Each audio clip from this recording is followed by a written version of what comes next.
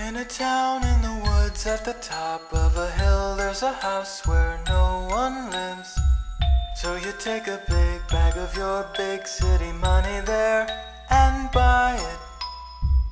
But at night when the house is dark and you're all alone, there's a noise upstairs. At the top of the stairs there's a door, and you take a deep breath and try it.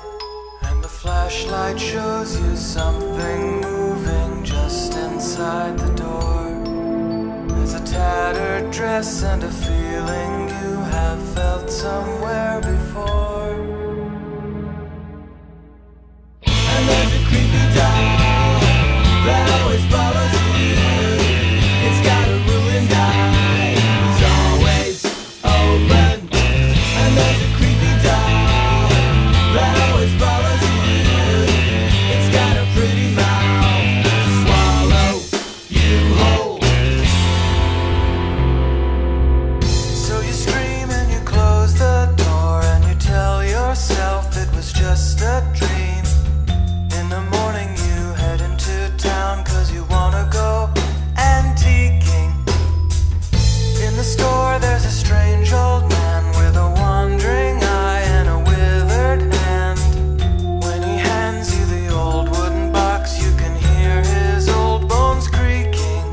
And you know what you will find inside the moment that you see that someone's carved your name into the tarnished silver key.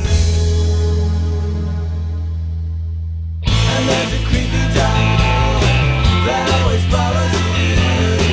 It's got a ruined eye, it's always open.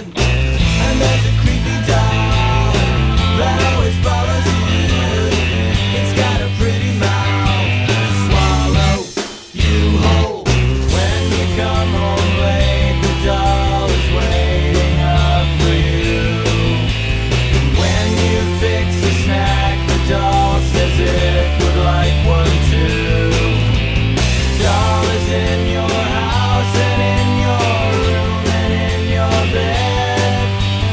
Doll is in your eyes and in your arms and in your head, and you are crazy.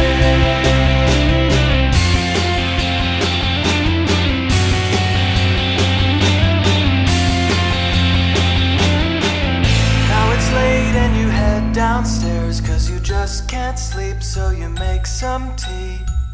And the doll disapprovingly asks if you really need that much honey. You decide that you've had enough and you lock the doll in the wooden box. You put the box in the fireplace next to your bag of big city money. As the smoke fills up your tiny room, there's nothing you can do. Far too late.